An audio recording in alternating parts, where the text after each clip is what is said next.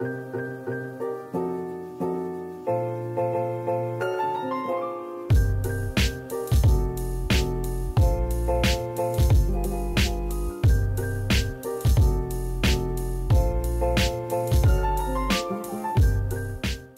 we back after a little 2-week hiatus.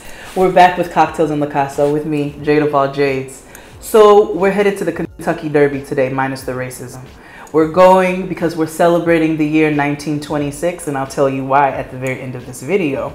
But in honor of our Prohibition era and our little vintage era, we are gonna make a mint julep, but we're gonna add a zhuzh on it and add watermelon so that we can brighten it up and enjoy the last of what we have of this LOL summer LOL. So I've already started. Now, if you don't know what a mint julep is, it's a cocktail that was popular in the Prohibition era, and it's literally bourbon, specifically bourbon, simple syrup or sugar, and mint muddled together. That's it. Very easy. But I just wanted to add my spin on it, and our cocktail today is called the 1926. So I've already added about 2-3 chunks of watermelon, and I did about 8 sprigs of mint. So I'm gonna get that muddled up really good with a 1/2 ounce of simple syrup, because we don't want it too sweet. We want it to complement that bourbon. And you wanna muddle that really good because you want that good minty flavor through there. And mint pairs so well with watermelon. I'm actually not a mint girl. I hate mint chocolate chip ice cream. I'm not really that girl, but something about mint and watermelon pairs really nice together. So I want to get that muddled up really, really well. Just simple syrup, watermelon, and mint. And then I'm going to add my ice. Just a little bit because we want to chill it. And I'm going to do 1.5 ounces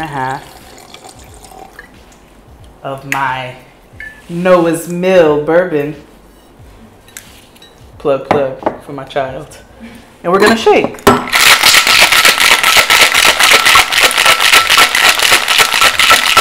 It's 1926. Who was that? Oh, why don't you come and see me sometime? May West. Giving y'all a little May West cocktail. Why don't you come and drink with me sometime? So I'm gonna add my cocktail in. And a little more ice. And I'm gonna taste it, and I'm gonna do it raw with my mouth today because I'm not running over to get no straws. It tastes like summer in a cup.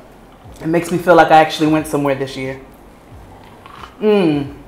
That is so good. That watermelon is not overpowering. It's super fresh and super refreshing. I love it. The mint julep is the OG. If you want to do it a non-traditional way and brighten your flavor just a smidge, you can add a touch of lemon. Now, I have to tell you why we're doing the mint julep and why our cocktail is called the 1926. Because this episode is dedicated to my good friends at 1926 NYC, a vintage shop located here in New York City that is now completely available online only because of COVID.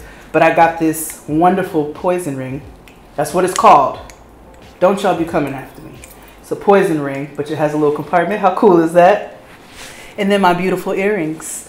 So you see, I tried to keep it vintagey today for my friends at 1926. And in honor of that, they are giving 20% off site-wide on all rings to our beautiful listeners. All you have to do is put in the code 1926JADE, and it's available starting Wednesday, August 19th. So in honor of all of that, make sure you all go check out my friends at 1926. Make sure you try out this delicious cocktail, and I'll see you all next week. Bye.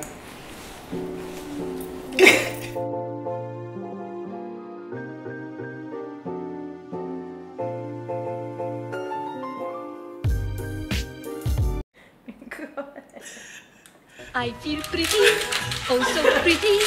I feel pretty and witty and gay, and I pity any